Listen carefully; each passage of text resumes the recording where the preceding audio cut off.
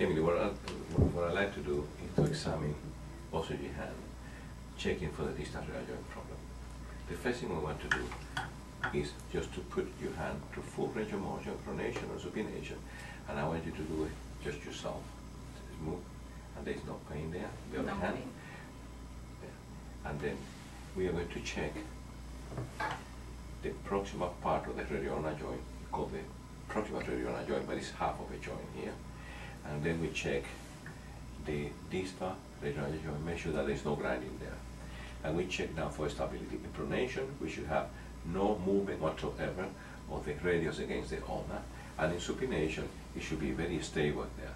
But in neutral, there is a little bit of movement between the radius and the ulnar, and you can see it moves a little bit, and everybody's the same. So we move here. In pronation, there is no motion whatsoever. In supination, we have no motion whatsoever.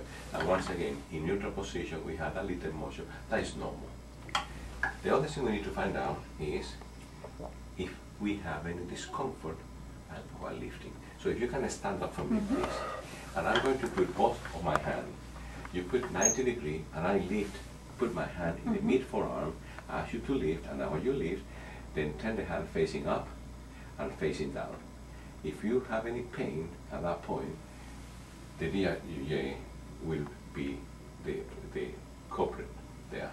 You can see it again. Okay. And if there is no pain, and the patient comes on any pain on the ulnar side, you go to the next step. The next step is to have the hand in full pronation and move in ulnar deviation to find out if there is any pain. Most of the time, there is any abutment between the carpus and the ulnar, that pain.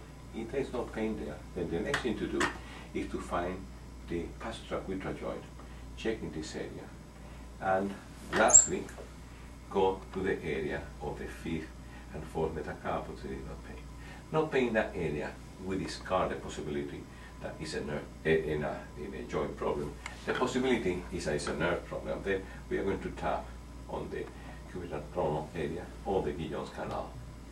No problem then we have moved to the neck, because if we cannot reproduce the pain is not in the joint, it's somewhere else. So that's the way we examine the distal joint. Thank you.